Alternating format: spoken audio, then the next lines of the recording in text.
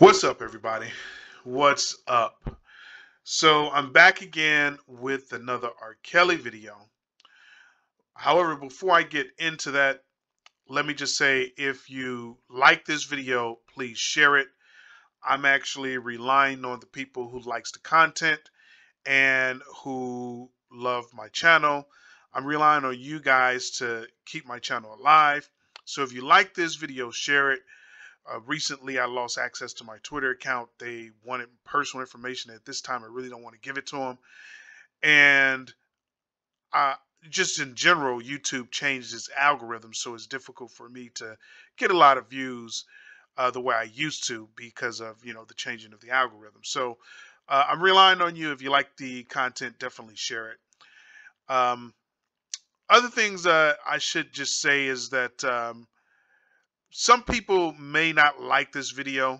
I'm just going to say that someone requested that I make this video, so I decided to make it. However, I've made a similar video, and that video was called How Much Time R. Kelly Would Get If He Loses, but that was actually for the Illinois trial. This video is going to be for the New York trial, so the title should be somewhere around How Much Time R. Kelly Will Get If He Loses His New York case. But in general, I find when I made the first video, there were a lot of disgruntled supporters, and I can understand that and I respect that. But one thing we need to keep in mind is that we probably should be a little realistic. We can see how this case is going. We can see that there's been a lot of unfairness in this case, and we can see that R. Kelly is being dragged through social media in order to get he's being dragged through social media, being persecuted in order to get a prosecution, right? So we can see a lot of unfairness and a lot of violations. So it's not unrealistic to expect that there's a possibility that he could be found guilty, right?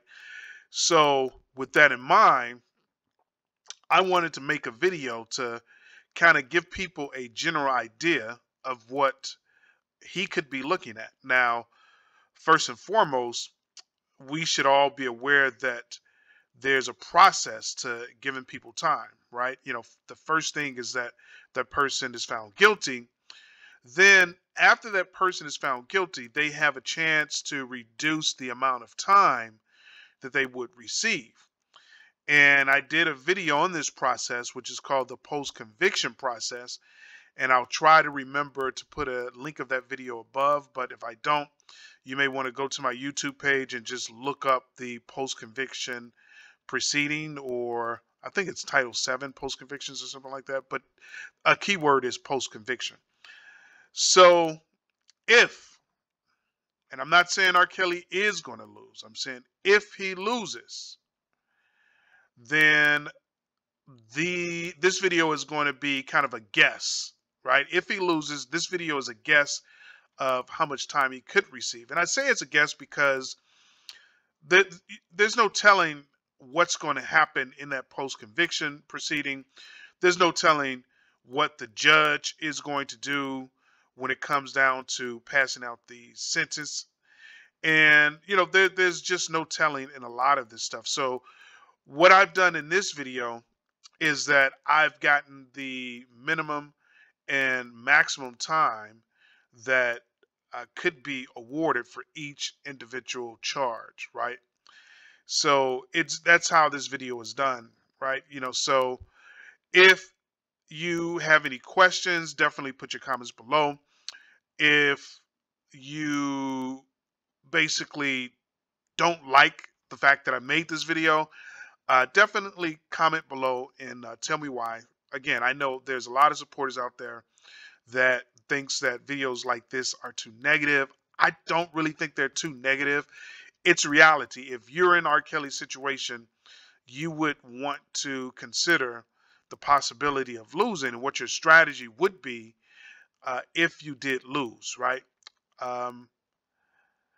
Yeah, so without further ado, let's just go ahead and get into this video. It shouldn't take that long. So first off, there's certain words that we just can't say, right? So we're going to mix words up, and we're going to, probably say something like pot lean or something like that, for the words that we can't say. But essentially, everyone knows the context of the charges, and they know what's going on. If you're joining this for the first time, you want to make sure if you're following up on the R. Kelly trial for the first time, I'm sorry, you probably want to make sure that you enlarge the font so that you can actually see the words in this video. But otherwise, you can just listen alone if you're not really that concerned with the actual text in this video. Like a lot of videos I do typically are text heavy. And if you're listening on your phone, I try to shoot the video where the text doesn't matter. You can just listen along.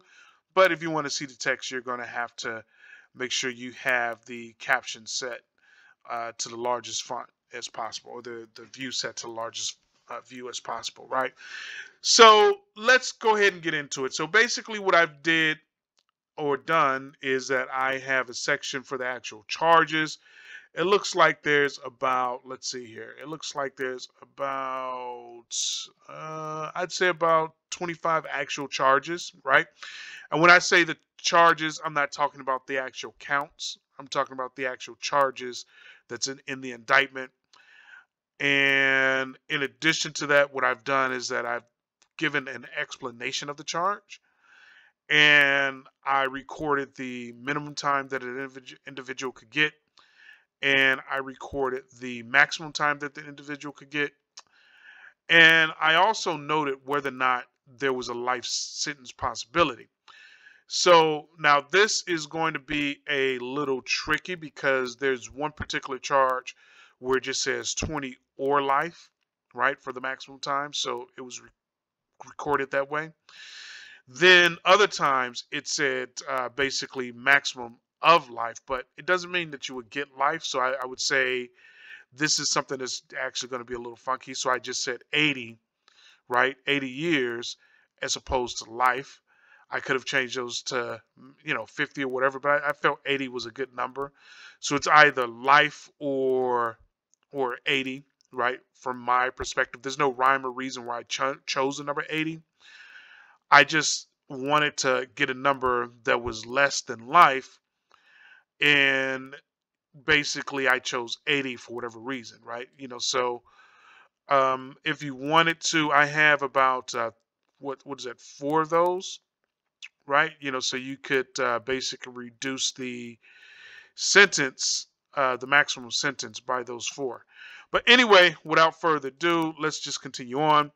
The other thing I noted is that the stakes are pretty high, as you can see in this actual case. The stakes are going to be pretty high, and one of the things that I noticed, it's not actually a criminal. What do you call it? It's not actually it's not something whereby he would receive a certain amount of time, but the stakes are high because if he loses this case, they are going to try to impose Title 18 United States Code Section 1963A, which is basically a criminal forfeiture of assets. And in my personal opinion, if he loses on any one of these charges, they get to go after his assets. And if they take his assets, and I've said this several times, he's going to be in a position where he would pretty much have to accept a public defender, right? And, people hear rumors about public defenders and how they don't typically do a good job, and they just want their clients to cop a plea. I'm not saying that that's actually the case for all public defenders, but that's the rumors that are out there, right? That public defenders, I think people say public defenders are actually public pretenders, and they don't really do a good job. So it's important to know that they're going to try to take his assets, because that's what he could be left with when it comes down to appealing this case, and then when it comes down to maybe going back to Illinois to fight the federal case in Illinois, and then also fight the state case in Chicago. So the stakes are pretty high in this case. Not only is he looking at an extreme amount of time, but he's also looking at losing any and all of his assets, which he could use to basically fight his case. So it's going to be pretty tough, if he loses, right? Now, again, I'm not being negative. Um, I'm basically, talking from a theoretical perspective. I'm not being negative. I'm not saying he's going to lose. I'm not alleging that he's going to lose. We're just looking at one possible outcome of what would happen or could happen if he did lose, right? That's all we're doing here, right? No need to think that I'm being negative here, because I'm not, right? So there's a lot of other strange things I saw in the indictment. Just to let you guys know, I read the entire indictment, and I should be releasing a legal analysis video sometime in the future. And in some aspects, you could say this is a legal analysis. This is pretty much what I would have done in the end of the legal analysis series, but someone requested it, and me being naive, I thought it'd be easy to do. It turned out it wasn't easy to do, and it ate up a pretty huge chunk of my bedtime. So I'm going to try to get through this quickly.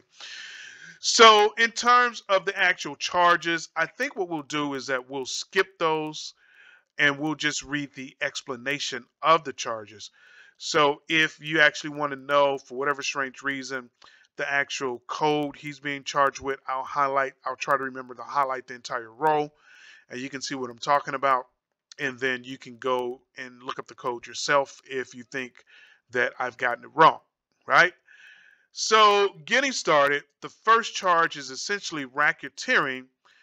And strangely enough, he can receive up to 0 time, or he can get 20 years, or he could actually get life, right?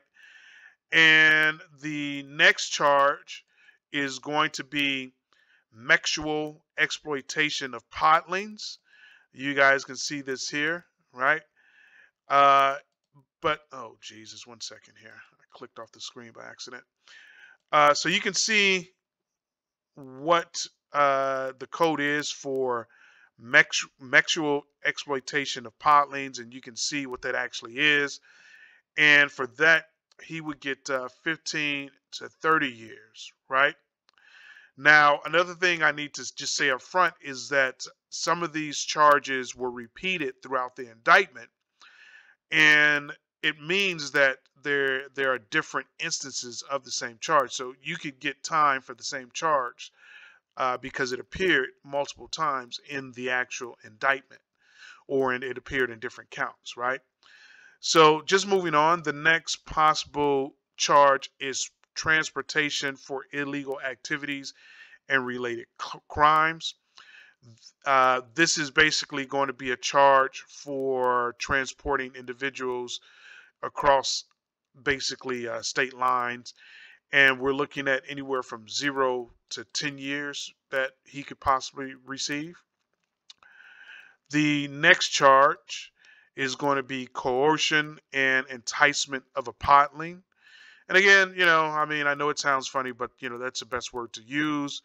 But you can actually see what's here if you're really that concerned over the actual wording. And then you can also look up the actual code, but it's coercion and enticement of a podling. And this one was actually tricky because the minimum time is 10 years and the maximum time is life. It didn't really say what the time could be other than life. So like I said, I guessed it and I put 80 in there. I'm actually going to change these and put, let's just put 30 years in there, right? Because it's kind of a weird situation. We don't know what they're going to choose, right? If there is a conviction, we don't know what the judge would actually choose, but we'll be 30 years just to make the numbers a little bit easier to deal with, or to make the numbers go down a little bit, right? So coercion and enticement of a podling is basically going to be 10 to 30 years or 10 to life, right? And it's in the way the statute was written, it was actually written 10 to life, but it doesn't, you know, it gives me no idea of what could be in between 10 and life, right? You know, so we're just going to choose 30, right? And here's a charge that I actually found strange. Some people were actually saying that they were threatened and then they were forced to work. And this is the first time I'm hearing this, right? You know, so he ended up with a forced labor charge. And I'm going to highlight this row so that you can actually see the code, which is 1589, Title 18, United States Code, Section 1589A. And that's forced labor. And again, I just thought it just kind of crazy of how you can find this type of charge in this case. I've not heard of anybody saying that they were forced to work, but lo and behold, that allegation is in the indictment. Uh, this one I'm just kind of curious on. If anyone has any insight, any information over the forced labor charge, please put your comments below. I definitely would like to hear details on the forced labor. Again, there are some allegations in the indictment, but the allegations are very light, right? It just essentially says that in the occasions where it appeared, it just says that they were forced to, you know, do labor and they were forced to work. If they didn't work, then they were threatened or something like that, or they were threatened with bodily harm or something of that nature, right? But I just found this odd. You know, no one ever talked about this. I don't know if they just threw it in because they're trying to hit them with everything but the kitchen sink, and they're just trying to see what sticks. I don't know. I mean, but again, if you have any knowledge or information on this, comments below. But anyway, that's 0 to 20 years, right? Then we come down. There is another charge for sexual exploitation of a podling, and this one is 15 to 30 years. And strangely enough, there was no life sentence attached to this, right? It's different. Yeah, so there, that's that. We've already covered it. No need to keep talking about that. And then we have another charge, transportation for illegal activities and related crimes. That's going to be 0 to 10. Next, we have coercion and enticement, which it looks like we already covered, but we haven't. This one is just coercion and enticement, which is 0 to 20 years, which is going to be different from the first one that we covered, which was, so this one is 2422A. The other one was the other one was 2422B, which is different, but in the same section for the criminal description, right? The first one was coercion and enticement of a podling, and this one is just coercion and enticement, right? Then we have another transportation for illegal activities and related crimes, 0 to 10, 0 to 10 years for that. We have another coercion and enticement, 0 to 20. And then we have another coercion and enticement of a podling, 10 years to life, or I'm throwing 30 years in there just in case they decide not to do life. They could do 30 years. Could be more. I'm just throwing 30 in because it seems like a good number. Doesn't seem too high, too low. But again, we have no idea of what will actually be awarded. As I said before, there is a post-conviction proceeding. If he was actually to lose, he would go through that. And there's lots of opportunities to get any number reduced. So if he potentially would have gotten life, he could go through the criminal post-conviction procedure, and he could probably get that life move all the way down from anywhere from 10 to 20. Who knows? God knows, right? And we have another charge, transportation of podlings, right? And transportation of podlings is going to basically have a minimum sentence of 10 to life. But again, this is another one of those where it only mentions 10 to life, but there's always a possibility that he could get more than 10 but less than life. So we threw 30 years in there. Again, I have no idea of how much time he'll actually get, but we know for that charge, but we know it could be 10 to life if he loses, right? Then we have another sexual exploitation of podlings. That's going to be 15 to 30 years, right? Again, we have another forced labor charge that's going to be 0 to 20, and transportation for illegal activities and related crimes, again, 0 to 10. Another coercion and enticement, 0 to 20. Another forced labor, which again, I just don't see forced labor being in this. If you have any information on the forced labor charges, definitely leave your comments below. But forced labor, 0 to 20. And then we also have transportation for illegal activities and related crimes. This pops up a couple of times. This is going to be 0 to 10. Coercion and enticement, again, 0 to 20. Transportation for illegal activities. And we got 1, 2, 3 of those. That's going to be 0 to 10. And we also have transportation of podlings, again, 10 to life, or we're throwing 30 in there just as a guess. And the last two are coercion and enticement. And again, you can see transportation for illegal activities several times. But the last two, coercion and enticement, 0 to 20 years, right? So a lot, like I said, a lot of the stuff was redundant in this video. Maybe I should have chosen a better way to deal with that. But anyway, so if he was to be convicted on all of these charges, and I'm not saying he will be, I hope and pray that he wins, but worst case scenario, if he's convicted of all these charges, he would be looking at a minimum time of, and actually this minimum time is not correct, right? You know, because again, some of it is a situation where there's a locked in minimum, right? Which you can see here, it's like 15, 10. You can't get, you must get at least 10 or 15 in those situations.